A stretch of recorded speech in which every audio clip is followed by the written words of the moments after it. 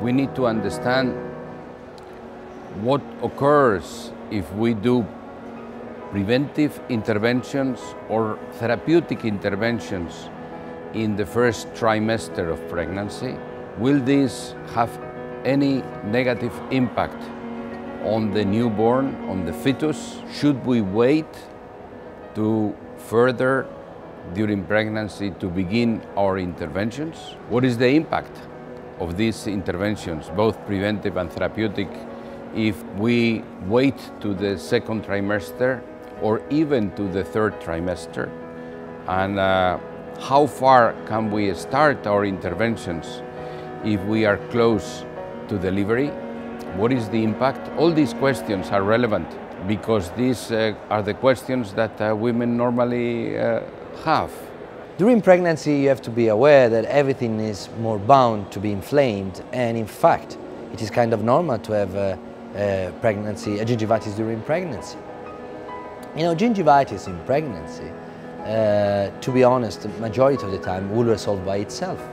But the problem is that sometimes it may happen that actually triggers a higher level of inflammation, and in susceptible patients might be the first step of a periodontitis. That's why it is crucial and extremely important that pregnant women are seen and treated during their pregnancy. There are lots of implications, social, cultural, psychological implications, but what is important that we need not to give up on pregnant women, on their gum health during these very important 9 months of their life. I would not recommend any pregnant women to have an implant placed during their pregnancy. We have to remember that pregnancy has a short duration. That means after 9 months everything will be solved, hopefully.